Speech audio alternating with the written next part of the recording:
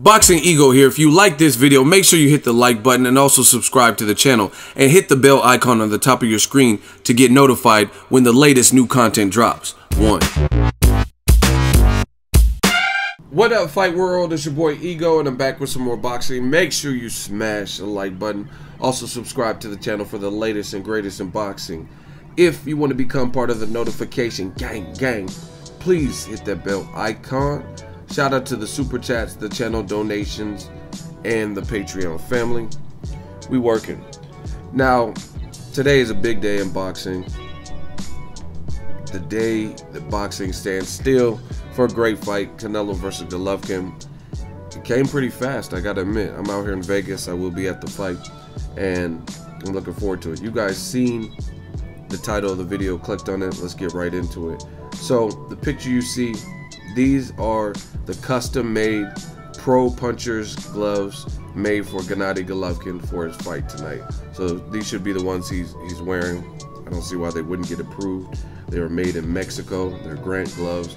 Shout out to Elvis Grant and his company, Grant.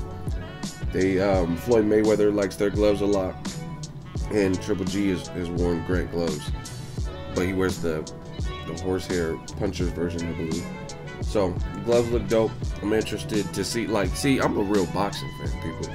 I'm a real boxing fan. I like to see, obviously, the fight, but I also like the build-ups, the face-offs, to see what their wardrobe, you know what I mean, what's their outfit, their fight night trunks and color scheme.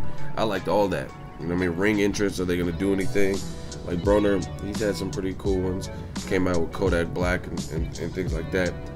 But that stems from being a lifelong boxing fan, because Floyd Mayweather used to have some elaborate ring entrances. So did Prince Nassim, stuff like that. So I look at everything. But these are the gloves that Golovkin will be punching Canelo in the face, the body with. And it's going to be a good fight, man. Some people are picking Golovkin, think he's too big, too strong, too methodical with what he does. And Canelo, with minimal experience at 160 plus, 160, will not be able to handle that. We're gonna find out. I dropped to 7 reasons.